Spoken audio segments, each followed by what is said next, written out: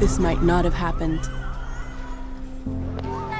This might not have happened if Ricardo hadn't become the father of Tiago, his son who's turning 11.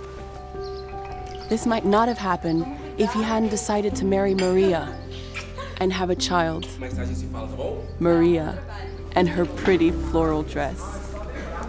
They met at university 10 years before.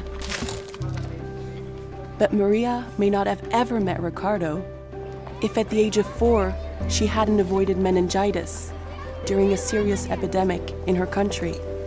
And that may not have happened if Paolo, the doctor who vaccinated her, hadn't devoted his life to ensuring the health of his community.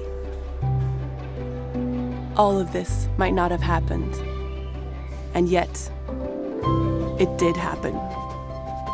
It happened because generations of research teams and doctors around the world have devoted their careers to preventing and combating infectious diseases, like smallpox, polio, and meningitis. But one more thing still had to happen. Namely, after 20 years of research, the first vaccine against dengue was developed. A vaccine against a disease that infects 390 million people a year. So here's what happened today. Today, Tiago and his dad Ricardo were among the first people to be vaccinated against dengue.